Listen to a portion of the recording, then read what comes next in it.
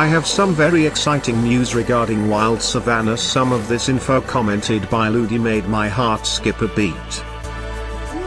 Like I said in the last video, plans could be changed and everything I show isn't guaranteed, but it does look very promising. Now the first picture I will show was the same one from the last video, but it could connect to the second screenshot I'll provide.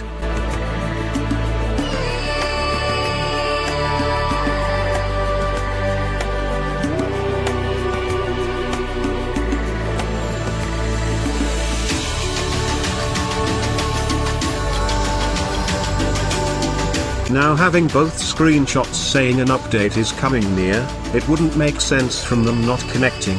Ludi had the update as singular and not being multiple updates.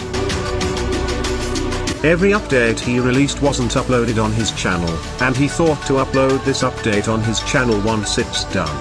I really think the second photo he is talking about corresponds to the first.